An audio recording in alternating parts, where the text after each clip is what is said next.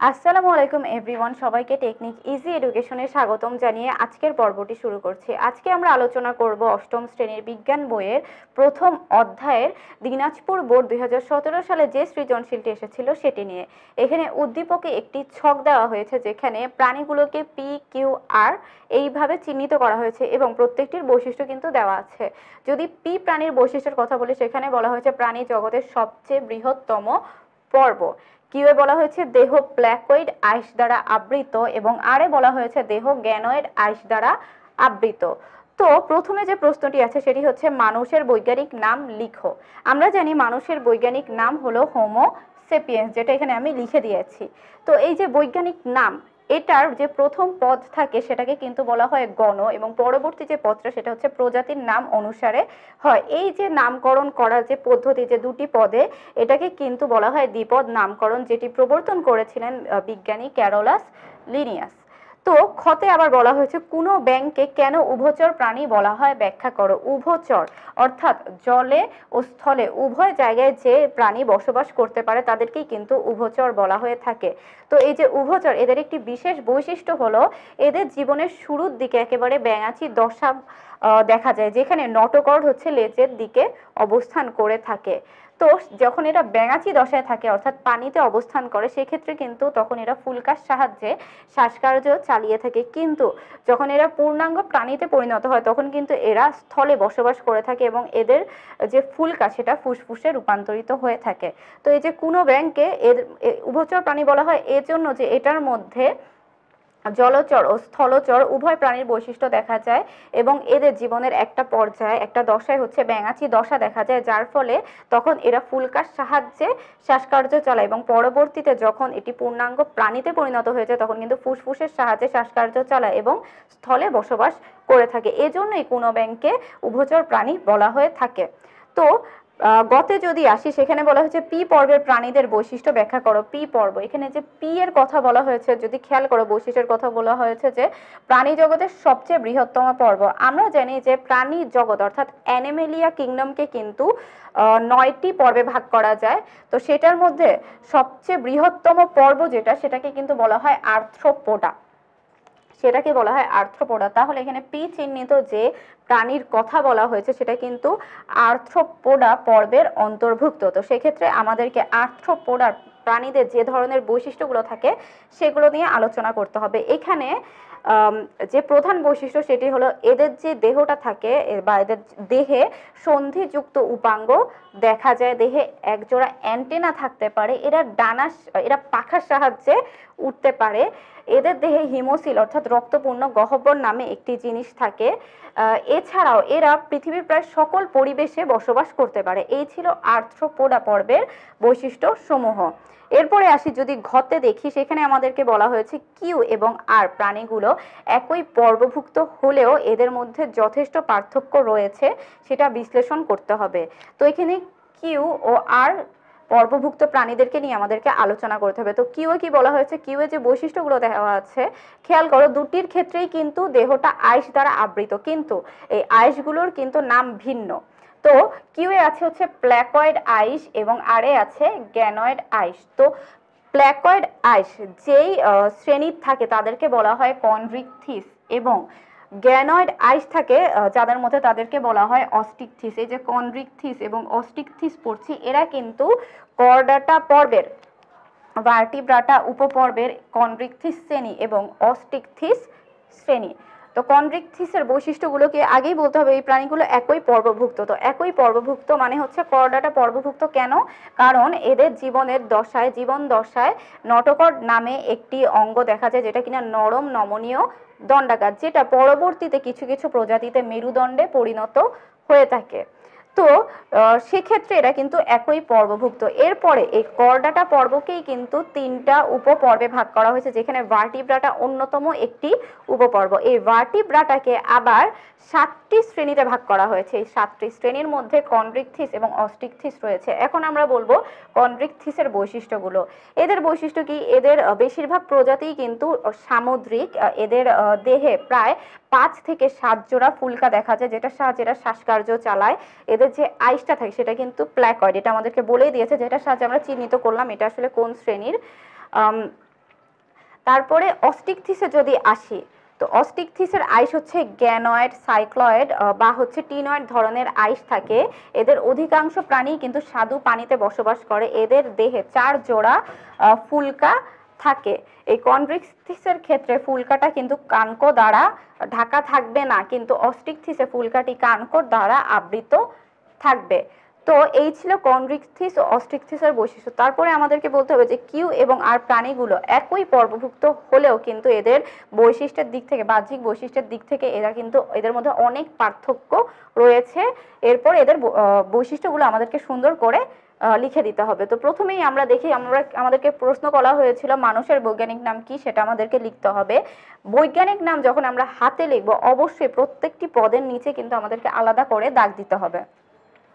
কুনব্যাঙকে কেন উভচর বলা হয়? কারণ এদের মধ্যে জলচর এবং স্থলচর উভয় প্রাণীর বৈশিষ্ট্য দেখা যায়, বিধায় এদেরকে উভচর বলা হয়ে থাকে। ব্যাঙাচি দশা দেখা যায়, এগুলো সুন্দর করে সাজিয়ে লিখবে।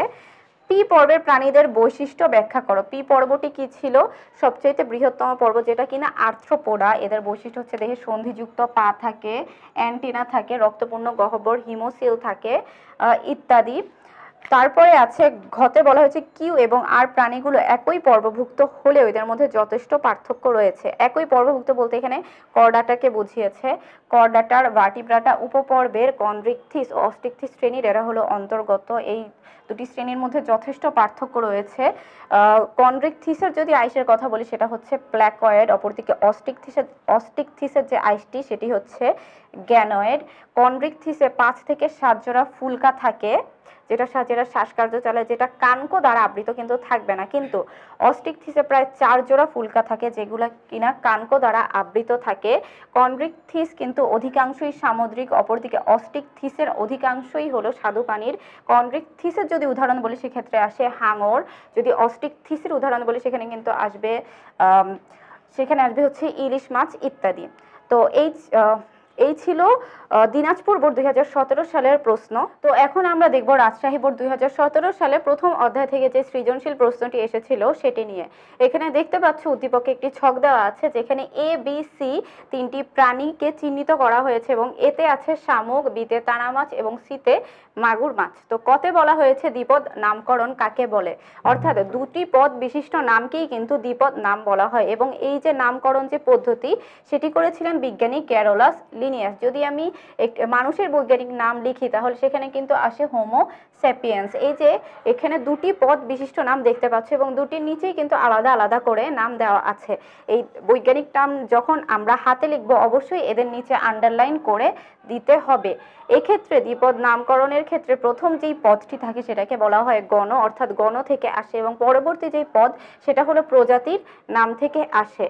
তো এই গণর যে প্রথম পদ, সেটার প্রথম অক্ষরটা কিন্তু হবে ক্যাপিটাল লেটার, কিন্তু প্রজাতির ক্ষেত্রে সবগুলো স্মল লেটার হবে। তো এটি ছিল দ্বিপদ নামকরণ। এরপরে আসো খতে বলা হয়েছে শ্রেণীবিন্যাসের প্রয়োজনীয়তা ব্যাখ্যা করো। এই যে আমরা এতক্ষণ এত কিছু নিয়ে আলোচনা করলাম, এগুলো সবকিছুই কিন্তু শ্রেণীবিন্যাসের অন্তর্গত।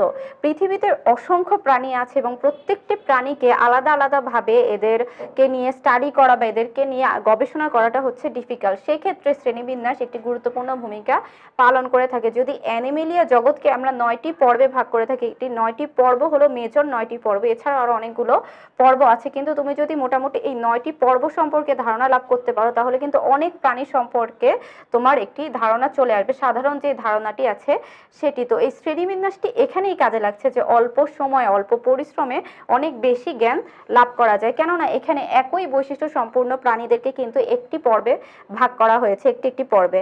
তো তুমি যখন একটি পর্ব নিয়ে আলোচনা করছো বা একটি পর্ব সম্পর্কে জানছো, তুমি কিন্তু সেই পর্বের অন্তর্ভুক্ত অসংখ্য প্রাণী সম্পর্কে জ্ঞান লাভ করতে পারছো। এছাড়াও শ্রেণীবিন্যাস কিন্তু নতুন প্রজাতি উদ্ভাবনে বা আবিষ্কারে সহায়তা করে থাকে।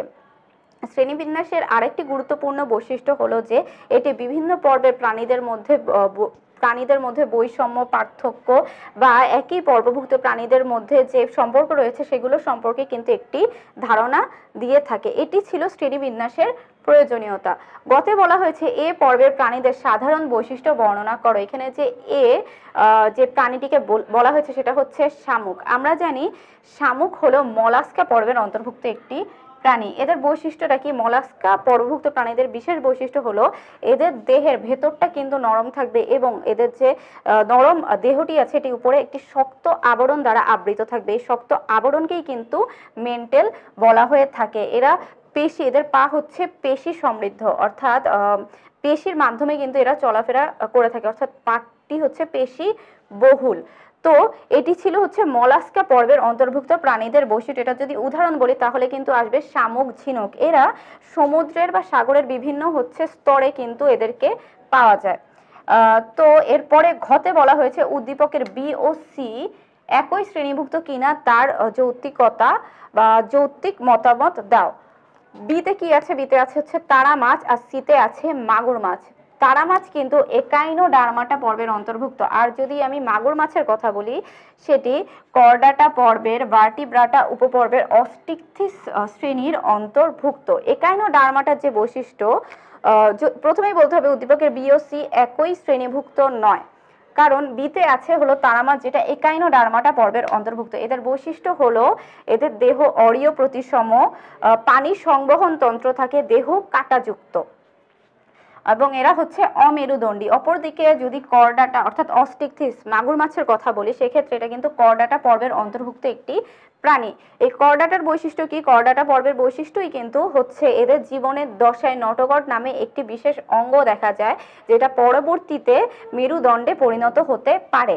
কিছু কিছু প্রজাতিতে কিন্তু মেরুদণ্ডে পরিণত হয় না, কিন্তু নটকট দশা দেখা যায় বলে এদেরকে করডাটার অন্তর্ভুক্ত করা হয়ে থাকে। করডাটার অন্তর্ভুক্ত প্রাণীগুলোকে কিন্তু বলা হয় করডেট। এখানে যে অস্টিকথিস শ্রেণীর অন্তর্ভুক্ত হচ্ছে মাগুর মাছ। তো এই মাগুর মাছের বৈশিষ্ট্য হচ্ছে এদের দেহে প্রায় 4 জোড়া ফুলকা থাকে, যেটার সাহায্যে এরা শ্বাসকার্য চালায়, যেটা কানকো দ্বারা ঢাকা থাকে। এদের যে আইসটি থাকে সেটা হচ্ছে সাইক্লয়েড, টিনয়েড বা গ্যানয়েড ধরনের আইস থাকে। এরা সাধারণত স্বাদু পানিতে বসবাস করে থাকে। তাহলে তুমি যদি বৈশিষ্ট্যগুলো খেয়াল করে দেখো, তুমি খুব সহজেই বলতে পারবা অবশ্যই বি ও সি এরা একই শ্রেণীভুক্ত নয়, কারণ এদের বাহ্যিক বৈশিষ্ট্য থেকেই বোঝা যাচ্ছে যে এদের মধ্যে অনেক পার্থক্য রয়েছে। তো প্রথমে আমরা দেখলাম দ্বিপদ নামকরণ কাকে বলা হয়। বিজ্ঞানী ক্যারোলাস লিনিয়াস যে নামকরণটি করে থাকেন, অর্থাৎ দুটি পদ বিশিষ্ট যে নামটি তিনি আবিষ্কার করে থাকেন, ওটাই কিন্তু দ্বিপদ নামকরণ হিসেবে বিখ্যাত। এরপরে আসে শ্রেণীবিন্যাসের প্রয়োজনীয়তা ব্যাখ্যা করো। শ্রেণীবিন্যাস এই জন্যই প্রয়োজন যে যাতে অল্প সময়ে কম পরিশ্রমে খুব সহজেই বিভিন্ন প্রাণী সম্পর্কে বৈশিষ্ট্য অর্জন করা যায়, নতুন প্রাণী আবিষ্কার করা যায় ইত্যাদি কারণে কিন্তু শ্রেণীবিন্যাস অনেক বেশি গুরুত্বপূর্ণ। এ পর্বের প্রাণীদের সাধারণ বৈশিষ্ট্য বর্ণনা করতে হবে। এখানে এ পর্ব হচ্ছে শামুক, এখানে মলাস্কার যে বৈশিষ্ট্য রয়েছে সেগুলো আমাদেরকে বর্ণনা করতে হবে। এরপরে আসো ঘতে বলা হয়েছিল বি ও সি একই শ্রেণীভুক্ত কিনা সেটা নিয়ে আলোচনা করতে হবে। প্রথমে আমরা চিহ্নিত করব যে বিটি কি ছিল? তারা মাছ, এটি একাইনোডার্মাটা পর্বের অন্তর্ভুক্ত। আর সি হচ্ছে মাগুর মাছ, যেটা করডাটা পর্বের অস্টিকথিস শ্রেণীর অন্তর্ভুক্ত।